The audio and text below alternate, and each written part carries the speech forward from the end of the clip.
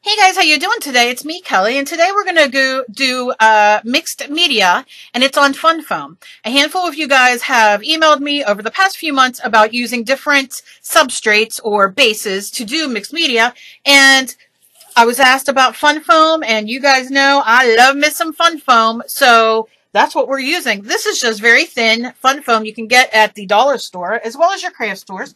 And we are going to make a mixed media background. I'm showing you those pieces. I got those at the craft store. And somebody sent me some of those as well. Very easy. So all I'm doing is taking my matte Mod Podge and I am gluing down paper, any kind of paper you can get.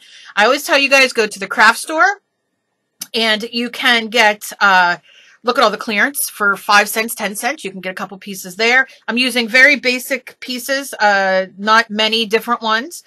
And you can go at your dollar store as well. They have them in their craft section. So it doesn't matter what the background is. I'm just going in and I grab some paper and I am gluing it down with my matte Mod Podge. Of course, if you don't have matte Mod Podge, use your white school glue, or gel medium or whatever you have. It all works. Try to make it matte. Because we're going to be painting over it. But of course, if you don't have matte and you only have glossy, I would just water it down the tiniest bit to water down that gloss a bit, and I would use it anyway. So as you can see, I'm laying it down, baby, laying it down. And this is so exciting to use. I'm going to show you how to strengthen the mat a little bit as well. But I want you to know that the more we glue on it, the stronger it's going to be, so it won't be as flimsy. So that's very exciting. Now I'm going to try something here, which I don't think is going to work because it's on the foam, but I wanted to try it. It is getting text off of these pages. Now you'll see it doesn't work, and it's because it's on foam, but I will be doing this on paper later on today as a tip because it's a lot of fun, and you can do it with... this is just books, book text. You can get books at your library. They're always throwing away books that are beat up. You can get it at the dollar store, any book, or, you know, if you're done reading a book, use that. You know, unless you're like my husband and have to hold on to every single book, him and my daughter, that they read. I'm somebody who reads it once and I'm done. Not them. They'll read it over and over. So, but hey, to each their own. But you'll see here, it's not working. It ripped up my thing, and that's because of the foam. No big deal. I don't give up. I just keep moving on, baby. Keep on keeping on. And I just glue the stuff back down. I'm not, you know, I mean, things happen. If I don't try and experiment, or if you don't try and experiment, you'll never know. So, you see, I'm just doing it and throwing it down. And I'm throwing some of that glue on top of everything to kind of give it a good seal, you know. I love how this came out. I just love it. And I'm going to put at the end of this video, the last video, part of the video where I talk live. Not live, but, you know, I don't do a speed over. And you guys will see that. We'll see if I'm going to do that. I don't know. I'm going to try to edit that together. All right, now... here goes what everybody hates when I do it. It is Licorice from Folk Art. It's black. And watch what I do. Watch what I do. Here I go. Here I go. Here I go. And everybody's going to go, no! Unless you've been with me for a while and you guys are like, yes, yes, yes. I'm going to take an old, that is an old ATC card. Not an old ATC card, but a background that I did. But you can use your old credit cards, gift cards, you know, but in case you don't, use cardboard. Use a, you know, whatever you got that's strong. And now I'm spraying water on it. I just scraped it around. You can use your brush if you want, but I'm being fancy because I'm fancy. And you can see now I'm wiping it all over the background. And that's why pretty much a lot of it doesn't really matter what color you use, because it's just having fun. And now I sprayed it a couple times, and now I'm wiping it off with a paper towel. And look at the difference, how it just muted everything, pushed everything into the background, which I love. Gotta wipe up my mess, which you can see I just smeared it. And a little bit more water on certain parts that maybe you want to bring forward more. You know, you want to take more of that black off. And there we go. And then if you don't have dark, gross, painty hands all the time, then you just don't like getting paint on you, which some people don't. I don't mind. And you can see it's, you know, a little sturdier, still a little flimsy, not a big deal. We're going to fix all that. So You know, I blew it dry. Be careful when you blow it dry, though, with your heat gun, because you can melt the fun foam a little bit. So keep it far away, or you can use your hair dryer or get your hair dryer from the thrift store. And if not, just let it dry. It isn't going to hurt anything. Leave it dry for 5 minutes. And then I took the color Baby Pink from Americana and smeared it on there. And look at that brightness. I used the card again. Oh, deliciousness. Now I'm using yellow satin from Martha Stewart, which is Jonquil, which is yellow. But it's a nice pale yellow, and I really dig it. And I'm scraping it on. And I'm turning the backgrounds all over the place. So, you know, different ways. So you get different strokes, baby. And, you know, because it takes different strokes. It takes different strokes. You know what I'm saying? And I'm drawing it because I don't want it to blend too much when I go on to add this delicious green that I love, Granny Smith from Martha Stewart satin. And these are multi-surface. But look, if you don't have multi-surface, don't worry. Be happy. And I'm not scraping this right now. I am, see what I'm doing? I'm using it as just texture, right? I'm just using the side of it and doing boink, boink, boink. Fantastic. Now I'm going to scrape just a little bit. Not a big deal, but you see how that added extra texture. This is a beautiful abstract when it's done. And I'm drawing it again.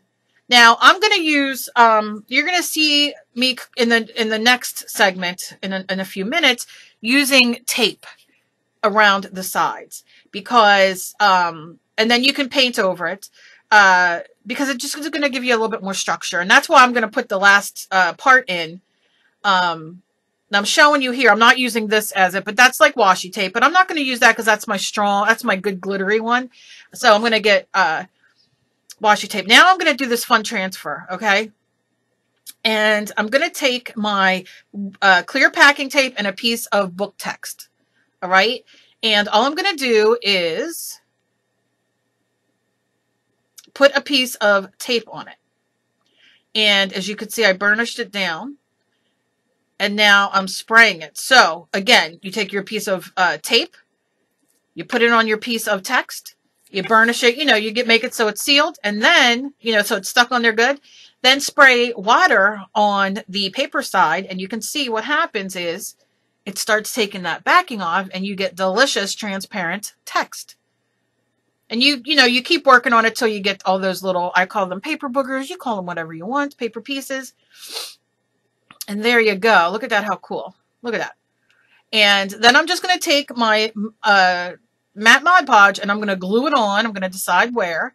And then I couldn't find it where I wanted it as transparent. So what I did was took a little more of the Jonquil yellow, which you're going to see, and just put a little bit down there. And I'm just going to make it a little more opaque. So, you know, and then I wipe it off with a little paper towel, gives it a little texture too. And then you dry it.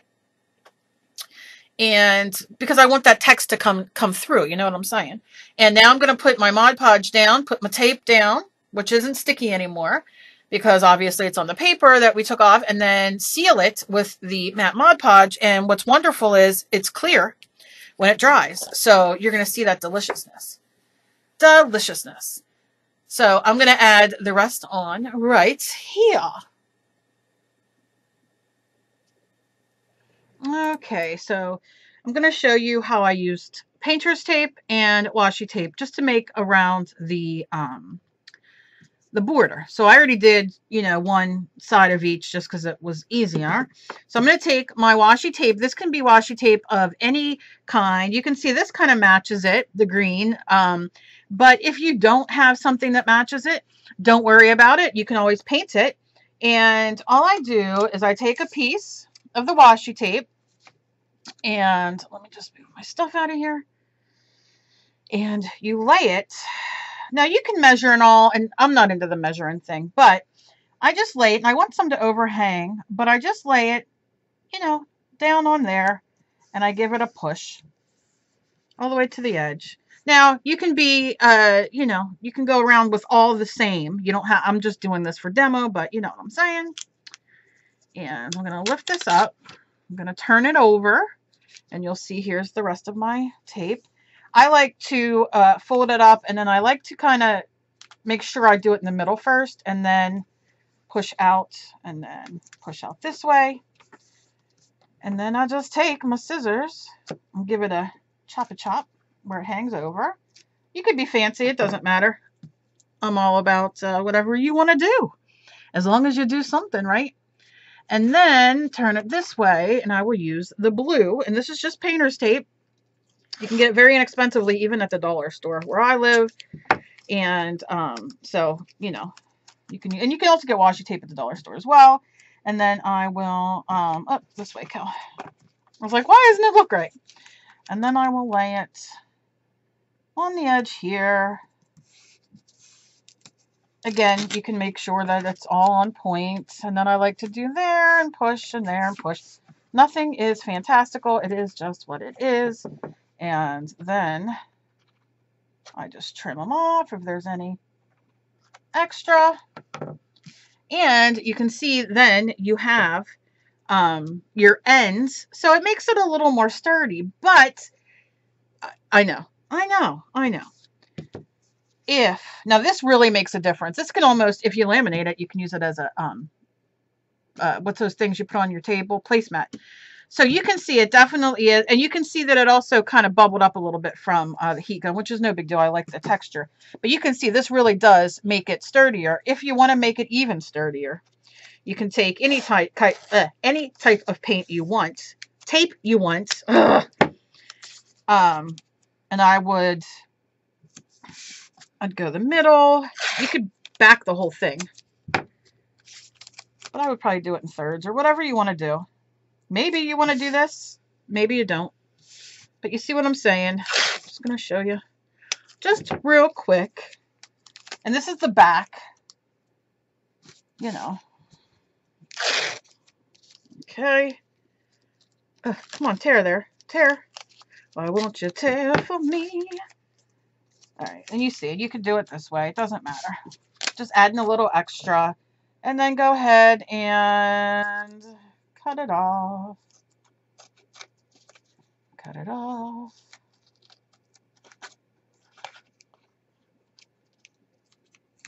And you can save these. These can even be used on the mixed media itself. Be careful you don't cut your foam, because that can happen. But this is just an extra. This isn't necessarily, so you can see I cut right there, but I can put more tape on there if I want. Okay. All right. So put these here. And you can see I cut there a little bit, but guess what? It's all right. I'm gonna just put a little bit more tape on there, just, you know, in case you do. Nothing is destroyed. Don't ever feel like, well, you know what's destroyed is I can't find the end of this washi tape, which is a problemo of mine. That's why all my washi tape's messed up, because I just cut. I cut a piece. Let's see. Come on. Come on, come on, come on.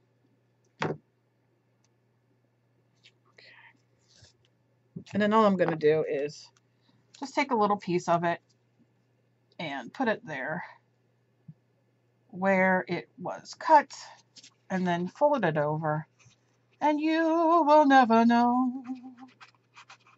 You'll never know. Magical, Kelly, magical. Okay, so that is where we are with that. Let me move this over here. Now you can see I put that tape on the back. And you can continue taking it all over wherever you want it. It doesn't matter. But it definitely is much sturdier, even just with the outside parts, right? Okay. Beautiful, beautiful, beautiful. All right. So, oh, focus is going in and out. Let's take focus off. Now, this is beautiful just the way it is. You don't have to put much on top. If you don't want, this is perfectly fine as an abstract like this, but wonder if we want to put something on top. What would you like to put on top? First, decide what way you're going to make it go. Are we going to just leave it like this? Do you want to leave it and do it this way, which if I move my camera out a minute, we can do it this way, which is really cool. You can do it obviously this way and then obviously that way. So first decide what you want to do. And I think I'm going to do it this way. I think I am. What do you want to put on it? Do you want to draw? Do you want it to be creepy? Do you want it to be, you know, what do you want? You could put something as simple as flowers, and I'm going to show you. I grabbed these to show you.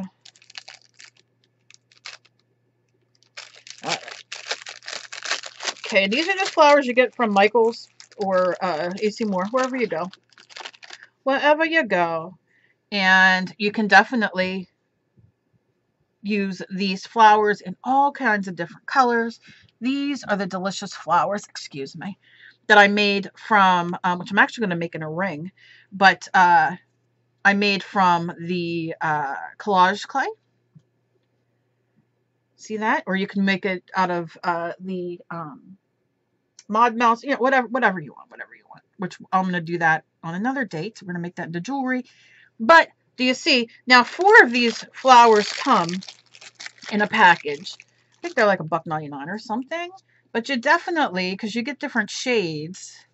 Do you see what I'm saying? You could put 2, 3. You can just put 1 in the middle. You really can, you know, play with that and make it something that turns into something pretty and not something so much dark if you don't want it dark. But I know a lot of people don't have those. You want to go darker. You know, my favorite baby doll face I just have here staring at me because I like to put it on things. You can do that, and then we can like take black and like smear it out towards the sides and that kind of thing, which makes it look delicious as well.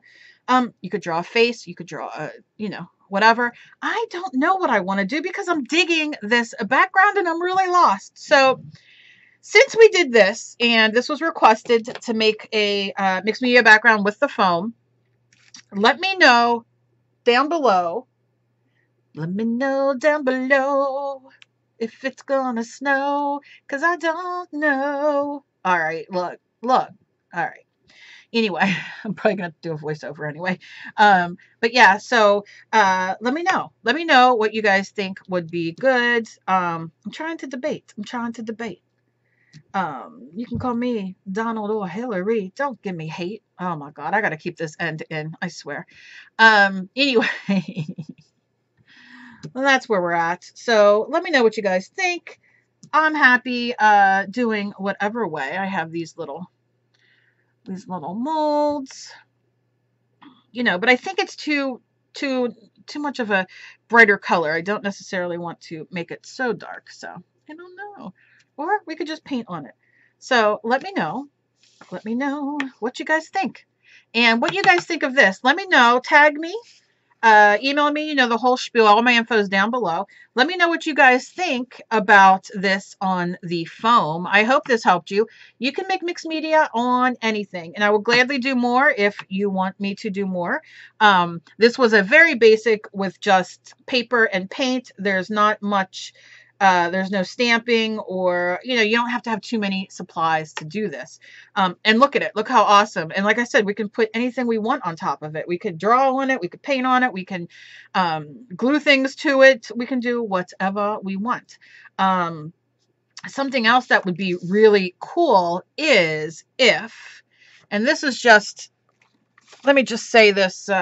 We'll maybe tear this for a minute. This is just a piece that we used. But let's say, and this might not be the best piece to use in there. I don't know what I would use. I would have to figure it out. Maybe a very light yellow. Anyway, you see this?